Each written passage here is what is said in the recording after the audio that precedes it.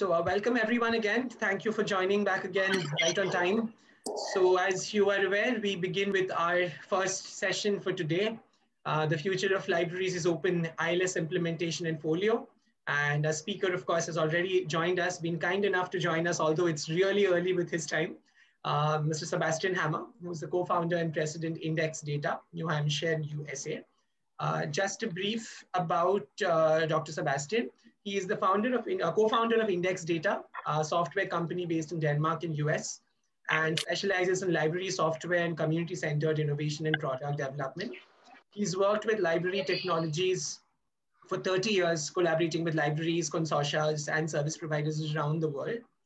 So he will take you through the entire Folio platform, and I really urge all participants to have questions for him. You can put those questions on chat, or you can ask him after his session. We want to make sure that this is an engaging session. We have him for 45 minutes for his session, and after that, we would want him to answer questions. So please have really good questions ready. With that, I will hand it over to Dr. Sebastian. Over to you, sir. I'll stop sharing my screen so you can share yours if you have a PPT. Thank you very well. Thank you very much. And before I share my screen, I just want to say thank you very much to the leaders. I'm sorry. I just want to say thank you to the leadership of the Institute and the arrangement for inviting me to speak, and also to the delegates for your interest in the future of libraries and library technology. So let me share my screen and we will begin.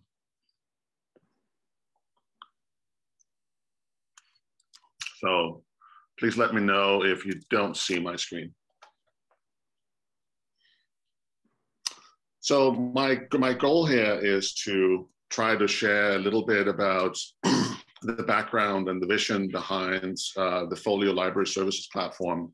This is a project I've been very intimately involved in for the past 4 or 5 years. And I hope to share some of the excitements and also leave you with some thoughts about what Folio could mean to you and to library professionals and to the library community in India in particular. So let me jump right into it. But first I wanted to share just a little bit of our background as a company, because I think it has a little bit of bearing and relevance to the project itself. My company was started in '94. So it's been going on for now around 26 years. And I started the company essentially because I had worked in library technology for a few years, and I had become really passionate about being involved in library and collaborative technology development projects of all different kinds, as I worked primarily in the Danish library sector. And I wanted to do more of that. So we started the company with an eye towards participating in projects and building software. We became very known in our early years for building middleware, essentially technology that would help people developing library systems to make those library systems talk to each other. So we created software tools that we would release as open source software, primarily because we didn't have a sales staff or sales team at the time. But we would release the software and people would find the software and they would contact us to ask us if we could help them integrate it into their products. We would provide support for it. We would work together with groups of libraries that were doing interoperability projects of various kinds.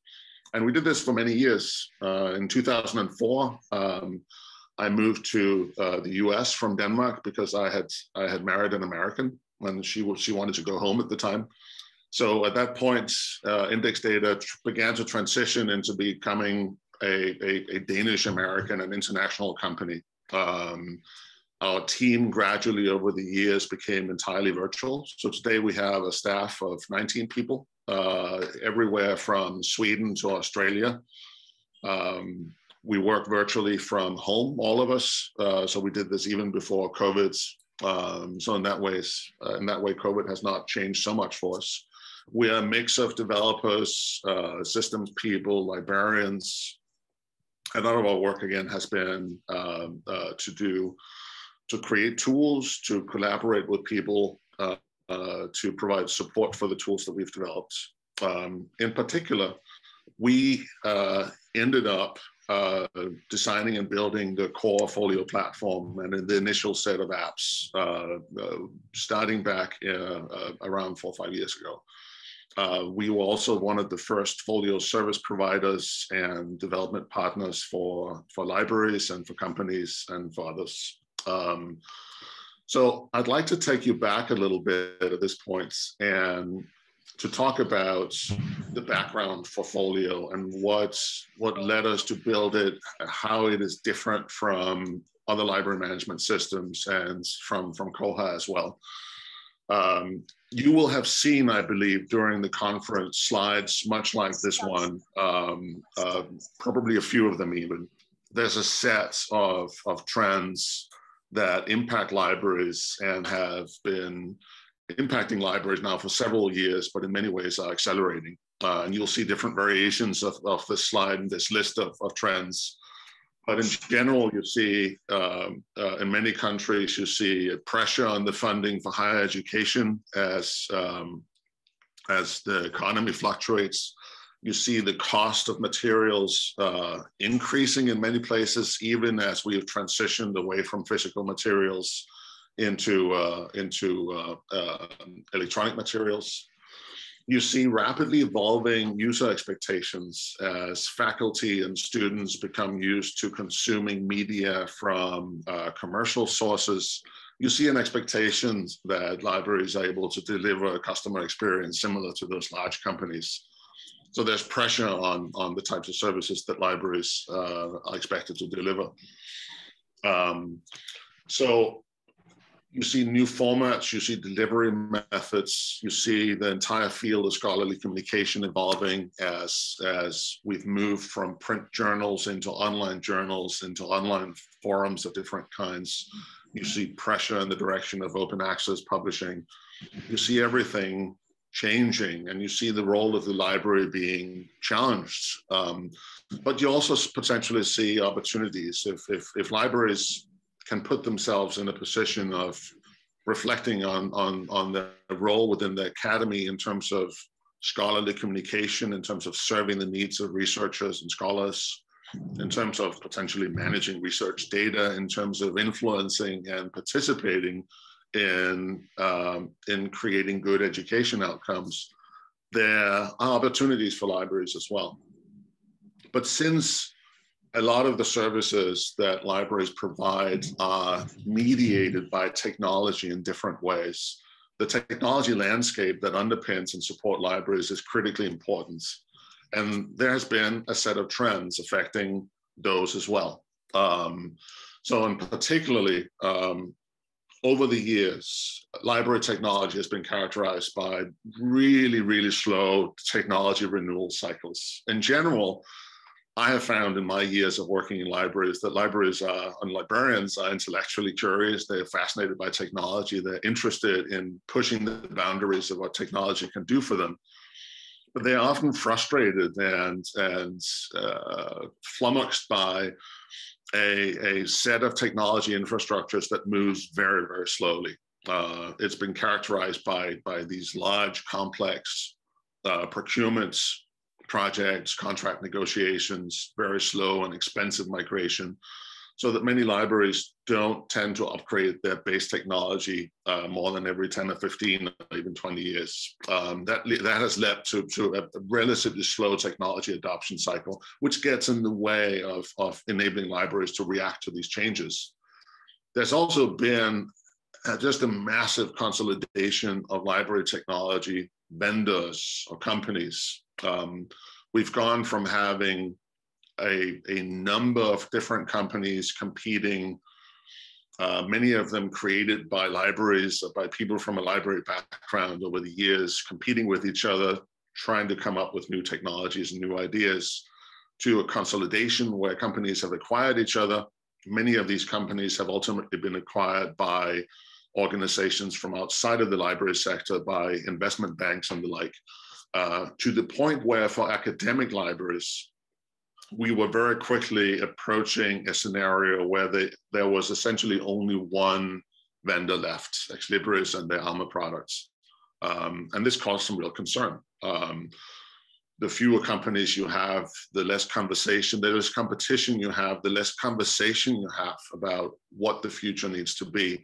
If you end up with a single company being the only option for academic libraries, then there's essentially a single team in that single company that really sets the direction for everybody. And that's a problem when libraries are trying to deal with all of these challenges and changes that take place.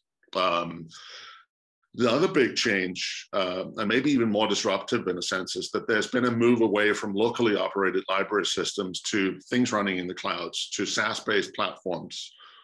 And in many ways, that's mirrored the emergence of these large global platforms. Think about Google's Office platform, think about Facebook, and so on, where single companies own some platform that attracts all of the users. It becomes very difficult to compete with something like that.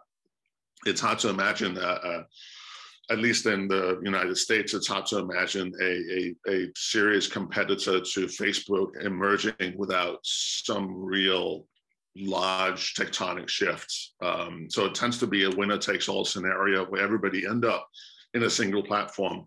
And the owners of that platform get enormous power. They end up with all of the data, the data describing the user behavior, the user preference, and so on, are all gathered in that one company.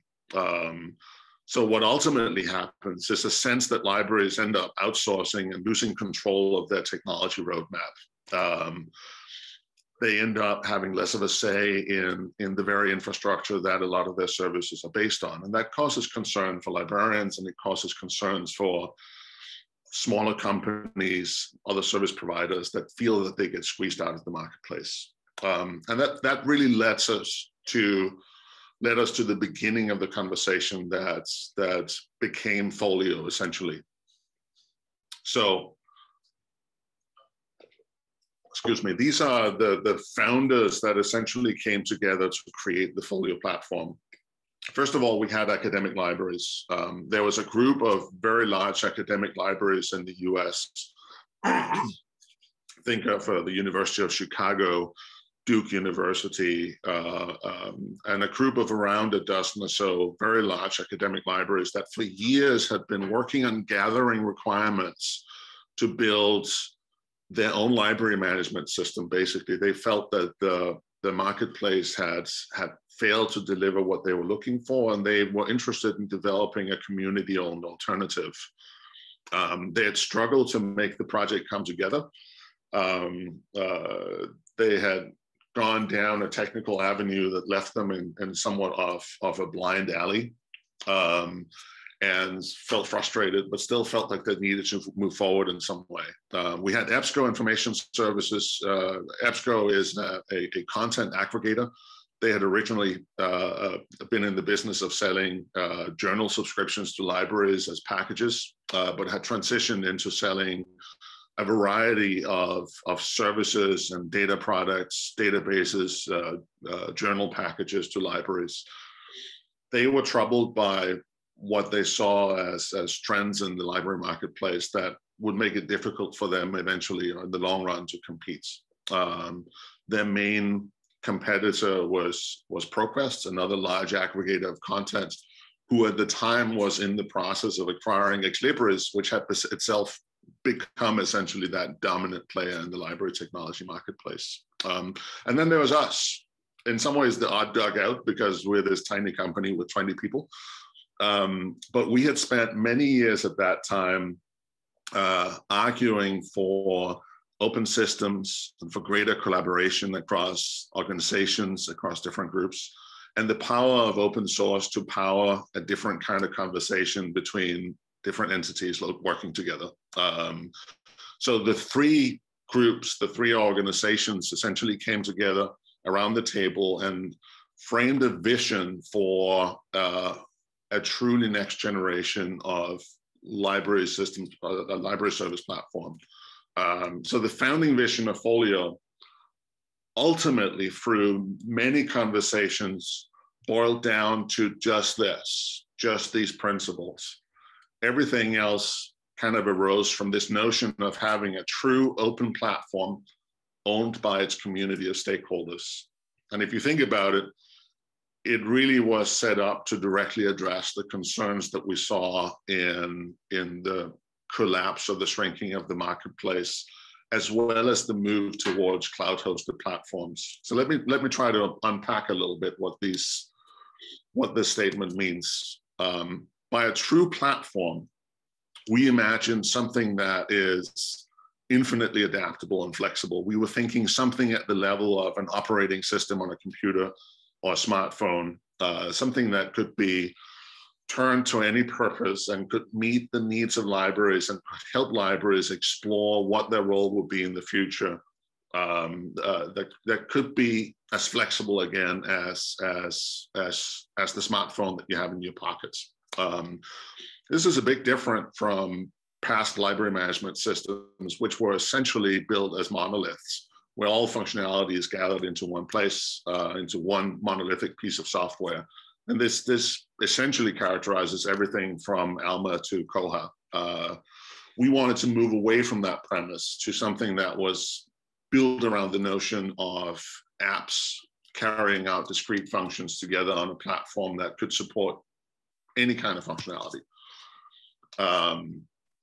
We wanted an open platform. So we wanted to get away from the notion that the owner of the platform gets to have all the fun, gets to have all of the power. We wanted everyone to participate in the governance and the ownership and the development of that platform. We wanted the platform to be truly owned by its community. So we wanted many voices guiding and governing the technology roadmap, not just one voice. And we wanted a diverse group of stakeholders: libraries, service providers, commercial companies, nonprofits, developers, and librarians, and so on, to be at the table and to share in the conversation. So we were inspired by successful large open source projects that have numerous stakeholders and become ecosystems, essentially, that support the needs of many different kinds of organizations. So that was the premise that we started with.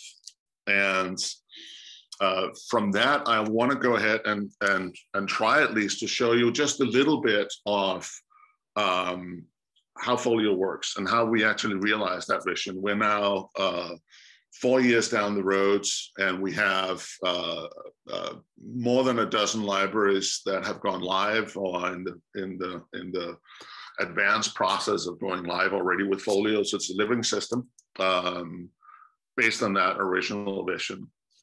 So let me show you just a few things. This was not going to be an exhaustive demo of the system. I wouldn't have time for that, but I want to give you a little bit of flavor of how we realized the vision that I talked about, and how we actually turned that into something that could solve everyday problems for libraries. So this is the homepage, and I mentioned the idea of modeling Folio after smartphones, and essentially that is what you see manifested at the top of the screen. Just try to get rid of this little thing here that's in the way. Across the top of the screen, you essentially are seeing the apps that this user has access to. And the set of apps you will see will depend on who the user is. And again, this is the staff interface for Folio. So this is what librarians working in the library would see, depending on the tasks that they're going to do. And this is about the full set of apps that have been developed at this point.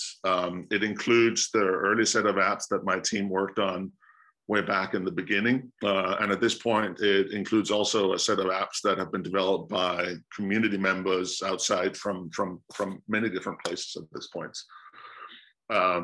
So let's look at one of the apps just as a starting point. The inventory app is one of the core pieces and one of the first apps that we built. And it basically allows you to do what it says. It allows you to maintain and look at the inventory of materials that you hold in your library. So I can search, I can filter by different facets. If I look at one record, I can go in and look at details of that records in terms of bibliographic metadata, in terms of identifiers. I can also look at the individual items that are held in the library. So I can see I've got 2 items of this particular material. One of them is checked out, one of them is available. If I want to go see what's up with the material that's checked out, I can click on it. And I can see that it is indeed checked out. If I want to see who actually holds it, I can click on here and it will show me the user that's checked out this material. So as you can see, that's now sent me over to a different app. I'm now in the users app that allows me to see who my patrons are, who my staff is, what sorts of permissions they have, whether they have fees and fines if they've checked material out, and so on. I have, again, a series of different apps to serve very different purposes. And the initial focus, again, of Folio has been on meeting the core needs of library management, right? So we start with the idea of acquisitions. So we have, before you can buy anything, you need to have budgets. Not all libraries choose to manage their budgets within the library management system, but if you do, you have a nice connection between your materials and your budgets, the money you spend, and so on. So Folio allows you to maintain funds and ledgers, assign budgets to different purposes. And once you do that, you can go ahead and you can purchase material from different vendors. And again, what I want to call your attention to is less the specific functionality and more the idea that functionality in Folio has been broken down into these apps. And the apps all have a similar look and feel. There are shared functions in Folio that provide for a common look and feel, common navigation across these apps, accessibility, support for mobile platforms coming in, and so on. So there's a commonality to these, even though these apps have been developed by entirely different teams in many places with limited coordination between them. And that was really the core idea of Folio as an app-based platform, and what makes Folio fairly unique compared to other systems out there. So once I have my finances in orders, I can deal with organizations, I can create purchase orders, I can deal with invoices and so on. And all of this together, once I have the material, I can go ahead and if a patron comes, I can check the material out, I can check it back in. So I have all of the core functions that I need to run my library, whether it's managing electronic resources, print resources, checking things out and checking things out. And what's interesting is the flexibility that we gain from the app-based platform, because the library can choose just to run the apps that they are interested in. They don't need all of these apps if, for instance, if they have no electronic resources or if they have no print resources, they don't need the apps to deal with physical resources. They can just focus on electronic resource management. If they want to make the platform do something entirely different or add some new functionality or some custom workflow specific to their library, they can create apps just to meet that purpose. They can extend the functionality for a Folio without having to increase the complexity of the underlying platform. And that was a really central element, that these apps truly are independent as much as we can make them. Every app that you add adds a set of permissions that you can assign to staff members. Every app can add a set of settings. So there's a common settings app where you can go in and see all the different apps. So if I click on circulation, it will show me different types of settings that I can set concerning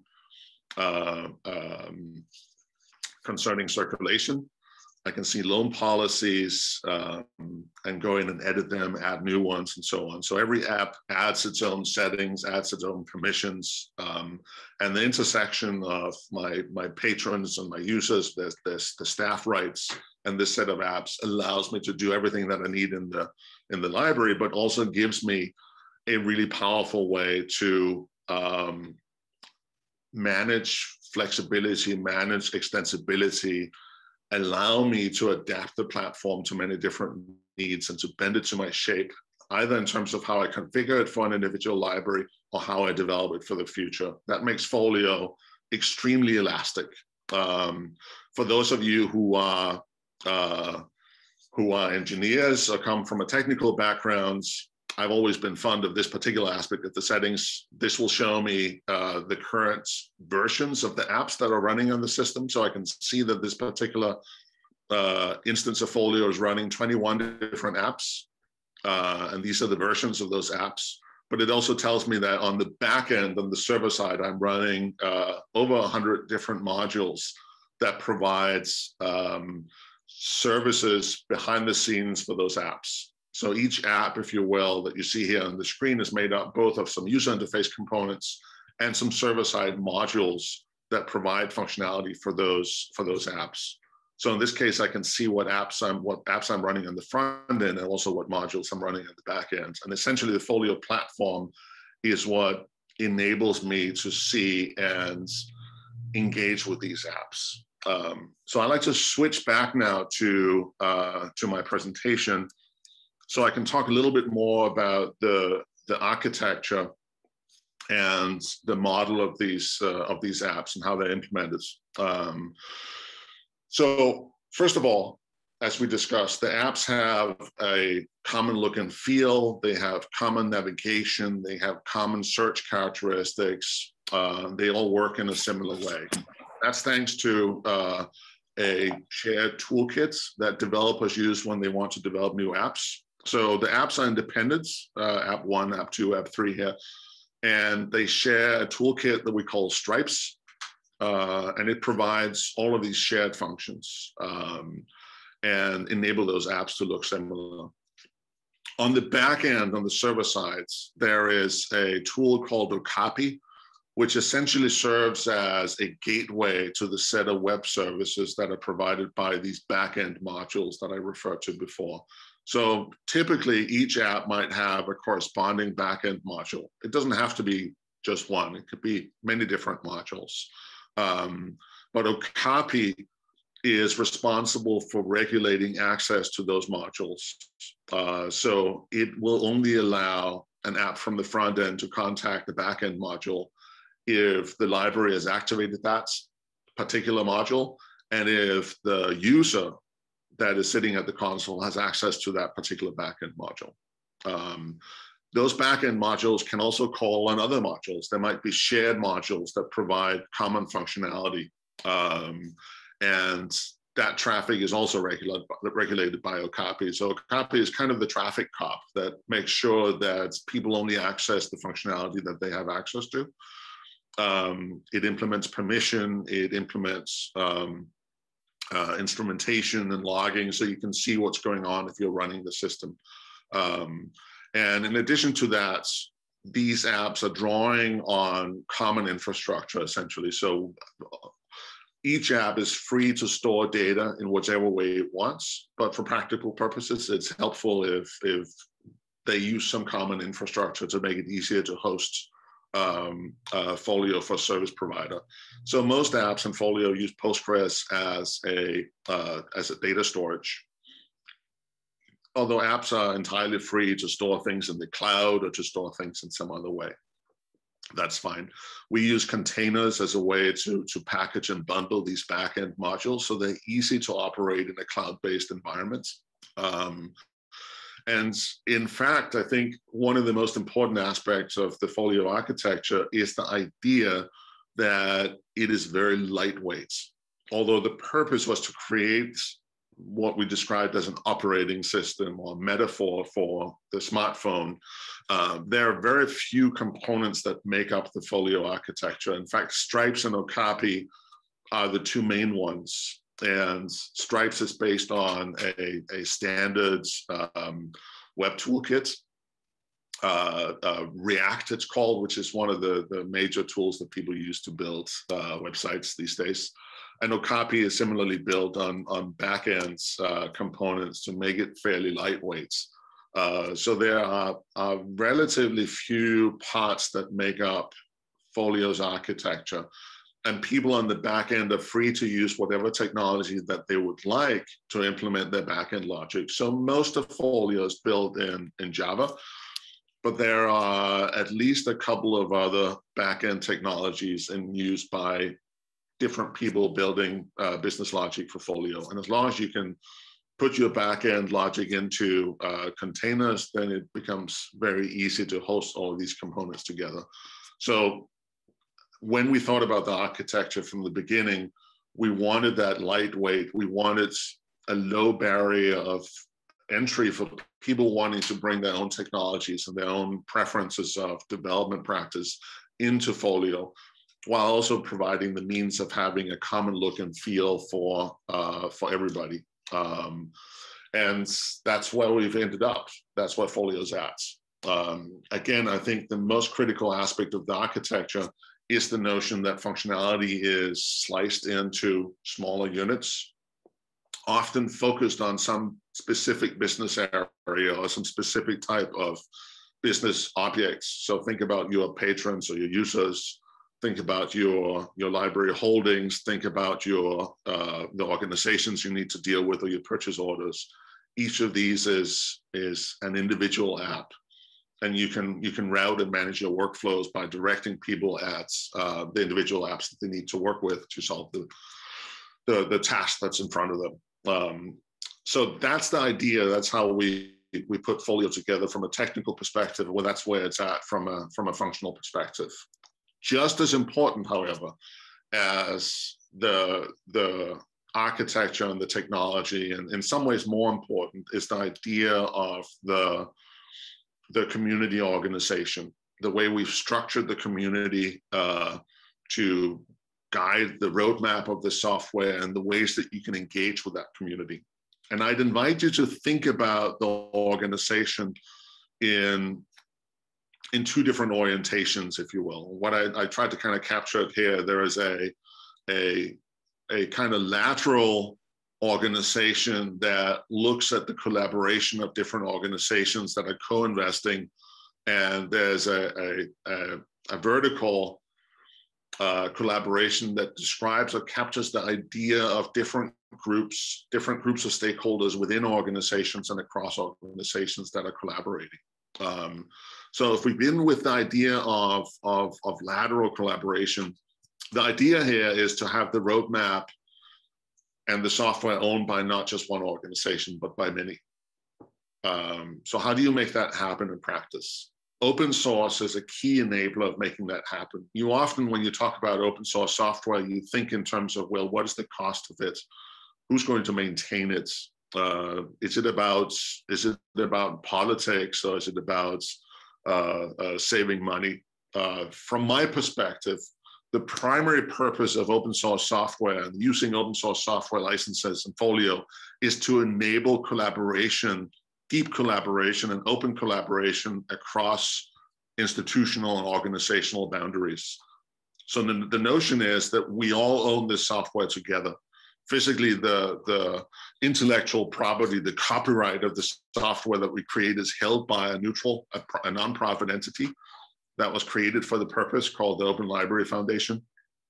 And its only job is essentially to hold the license. So no EBSCO index data, the libraries, we don't own the license, but we all have equal rights to make use of the software, to extend it, to build on it, to build our business on it, and so on. And that's a key aspect of the organization. Sustainability is realized by having companies that are motivated, like EBSCO and like index data, to continue to develop and to support the software and to evolve it and to provide services. So it's a key element of this, that libraries that wish to use Folio can run it themselves if they have IT staff, if they have an interest in developing the skills in-house to run and maintain the software, they can. But the expectation really is that most libraries will not choose to do this for themselves. So it's critical that there's an ecosystem of service providers that can run the software for you. Sometimes it might be run for you by a consortium or by a larger library or by a commercial company. And we want to see a multitude of different organizations providing services for Folio. But again, I'd say the critical part is this notion that we are all co-investing in the creation of the software. We own the roadmap, we own the strategic direction of the software together, and we engage in an open conversation about where the software is moving. And that is a direct response, in a sense, to that sense of peril, of concern that the whole library community has had about the shrinking and the collapsing of the technology marketplace.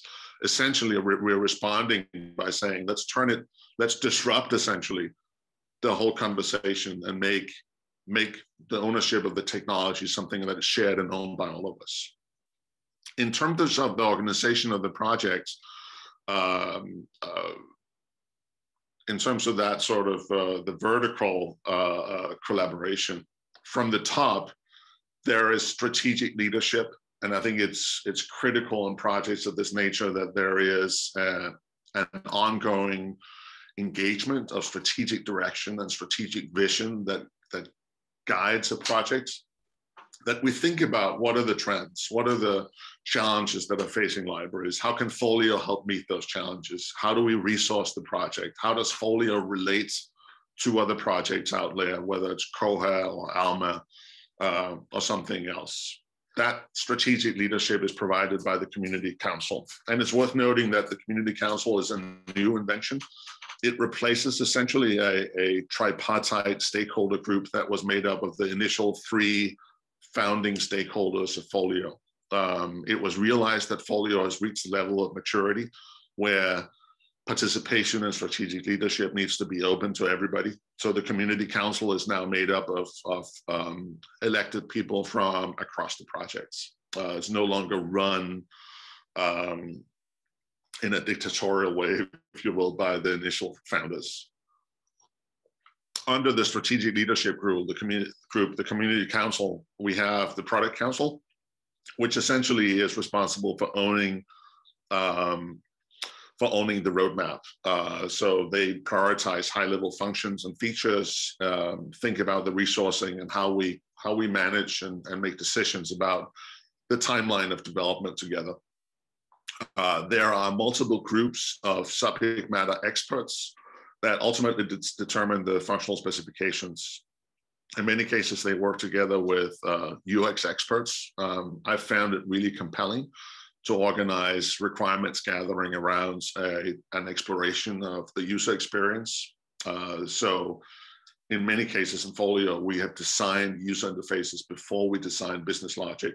And we'll have librarians working together with UX experts to design interfaces, and then the developers will take those wireframes and designs and determine the best way to implement that functionality in code.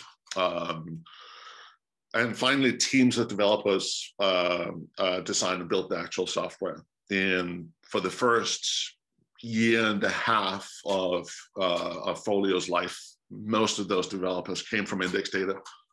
Today, though, the developer community is, I think, close to 100 developers. Some are contributed by libraries or by groups of libraries. Many are funded and contributed by EBSCO, for which they deserve a huge recognition and thanks. Index data is still heavily involved and investing heavily of our own time and money to help complete Folio. But that's the building of the software, and that at the very high level is essentially how the community is organized. But it's not the only way to engage, right? So there is this core community that sets and manages the roadmap of the software, and that's critical and it's important. It's what's built the majority of the software that you see and that I demonstrated.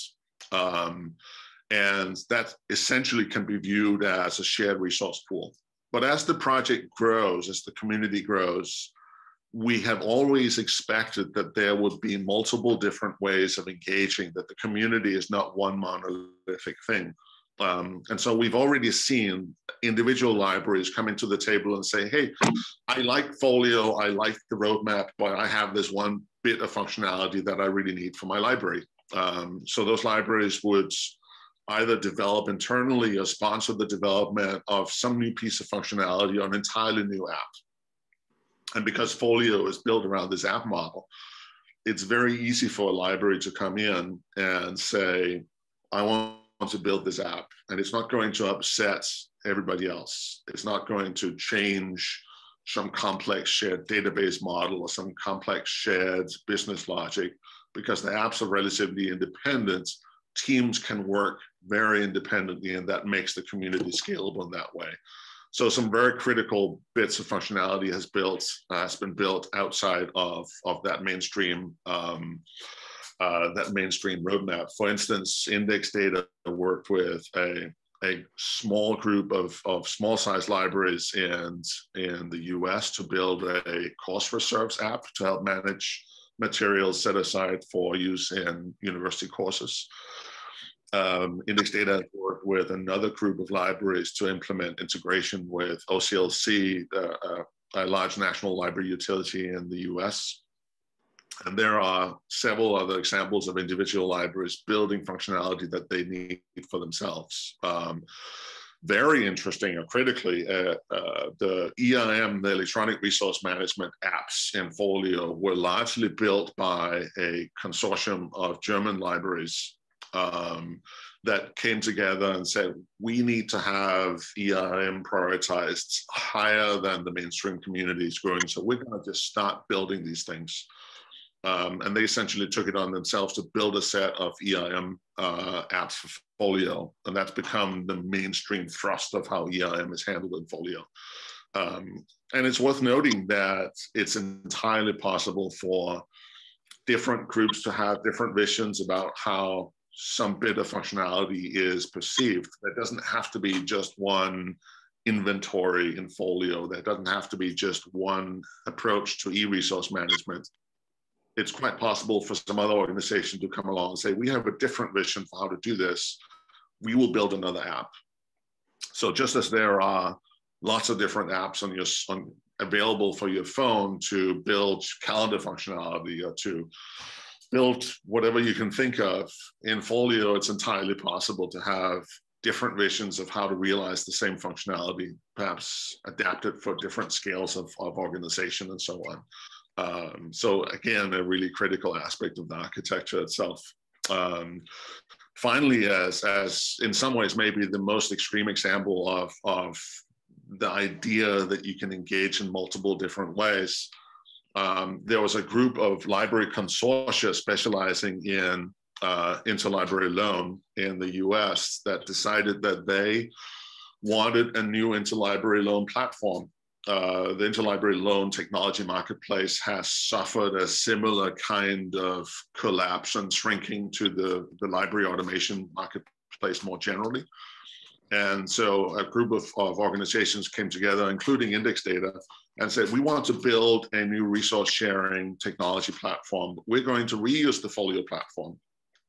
We will use that same operating system, and we will build a new set of apps to support that specific area. So in a sense, we formed a sister community or companion community that uses the same infrastructure.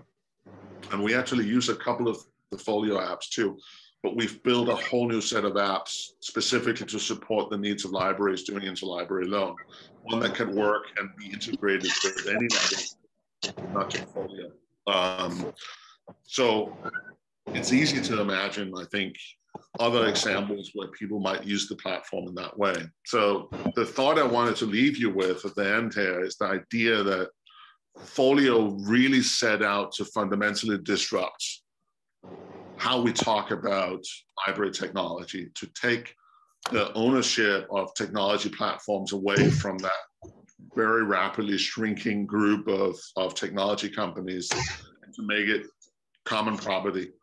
So to establish an open dialogue where libraries and technology work together. And we also really wanted to inspire the formation of local and global ecosystems of service providers and libraries collaborating, working together. So what I'd love to see is the idea of of different groups coming together, looking at the platform, saying, we can use this, this has value for us, but we also want to be part of the larger conversation. And to give you the notion that there are multiple ways of being part of that conversation. So, for instance, we've seen in Germany already a really strong community rising up where there are national meetings where people come together. There are conferences where people teach each other how to use Folio, how to develop for Folio. They have their own sets of development priorities. What might it look like for something similar to arise in India? You can come to the initial community in the US. You will find the time zones awkward. You may have to get up really early or stay up really late. But it's entirely possible to say, we want to be part of this community, but we are going to organize our own centers of excellence. We are going to encourage the formation of our own ecosystem of service providers based here in India, and to establish collaborations and try to seed innovation and new development here, and to start a conversation about what you need library technology to do for your libraries. If the technology is flexible, if you can have a conversation about the challenges that faces the libraries you work in, the organizations you work in the context of a software project that is open and lively, where you can engage with lots of other organizations that are thinking about the same challenges and engage in collaborations across different organizations, what would you make it do? What could you imagine your library thinking about doing in terms of providing services for its patrons if technology isn't setting boundaries, but technology becomes a partner for you? So to me, that has always been what is so exciting about Folio, that it's elastic, it's malleable, that there are many different ways of engaging. And it's been exciting for me to see the Geo Institute picking up and adopting Folio.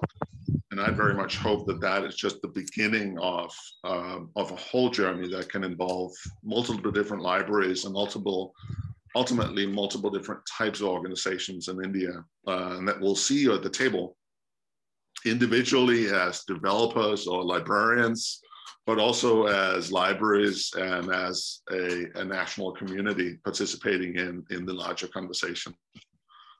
There are so many different ways you can approach this. So if I've sparked a little bit of imagination or excitement about what the possibilities might be, then I've more than done my job here. So that's essentially what I have. I hope I've stimulated your interest and curiosity, and the links at the bottom of the screen are places where you can go and look for more information and look for how to engage. But really the conversation for you starts here. So with that, I'll say thank you very much to all of you, and I'll stop sharing my screen.